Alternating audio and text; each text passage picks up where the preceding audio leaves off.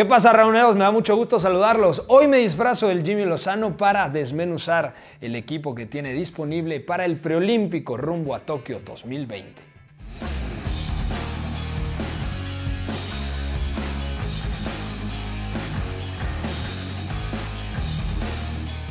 Bueno, me voy a disfrazar del Jaime Lozano, al cual aprecio, admiro como futbolista, como entrenador. Un gran tipo además, que siempre me ha caído muy bien. Él es entrenador, yo no.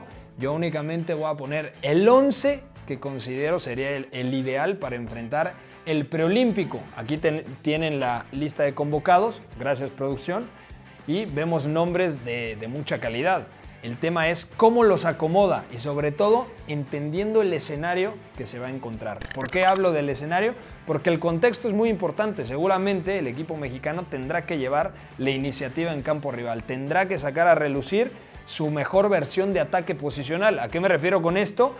Cómo puede poder asentarse en campo rival y fluir y tener dinámica con la tenencia de la pelota. Bueno, yo colocaría en el arco a Luis Malagón. Sé que algunos dirán, ¿por qué no Jurado, etcétera? El Jaime Lozano fue muy claro. El portero que tenga más minutos es el que será el titular. Y Malagón hoy en día tiene sentado a Sebastián Sosa en Morelia. Pareja de centrales, César Montes, que además tiene muy buen juego aéreo, y al lado Johan Vázquez, que también es de Rayados, pero está jugando en Pumas, sobre todo porque los dos tienen muy buena salida de pelota. Dos laterales de clara vocación ofensiva, Alan Mozo, también de Pumas, y en el costado de la izquierda, Gerardo Arteaga, un lateral que me gusta muchísimo, muy potente y que además defensivamente ha mejorado mucho, e incluso en distintas etapas de su carrera puede jugar como tercer central, ¿no? Medio centro, esto es clave. Parece que Esquivel será el titular, sobre todo porque se puede incrustar muy bien como tercer central, ha jugado también como zaguero, defensivamente es un tipo más completo, lo está haciendo bien en Juárez al lado del ecuatoriano Intriago, pero creo que es pieza angular en este equipo, Eric Aguirre.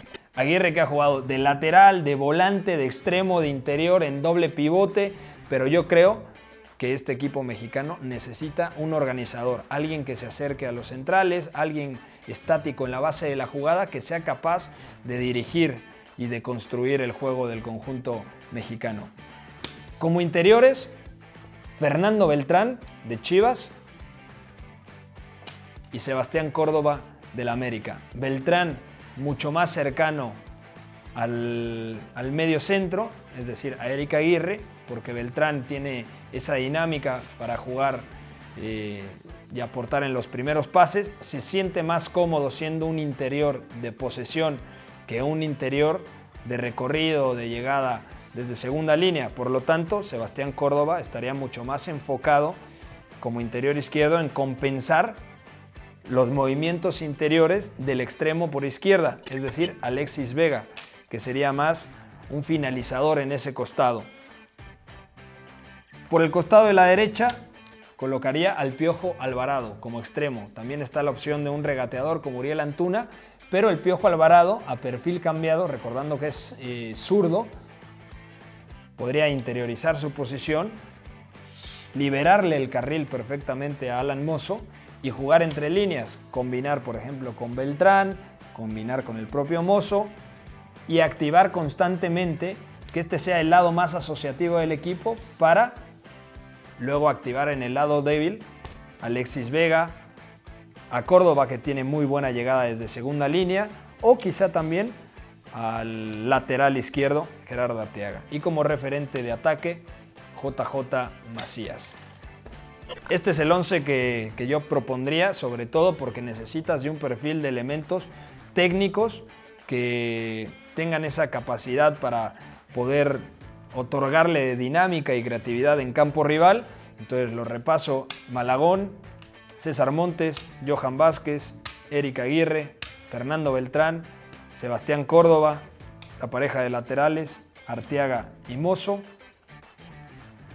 el Piojo Alvarado, Alexis Vega y JJ Macías. Bueno, deja en los comentarios cuál sería el 11 ideal desde tu punto de vista para el preolímpico. Recordando que Diego Lainez también podría entrar en este equipo sin ningún problema, pero no ha sido convocado. Sigue intentando pescar minutos en el Real Betis Balompié del fútbol español. Soy Pepe del Bosque, quédate en sintonía de Apuntes de Rabona.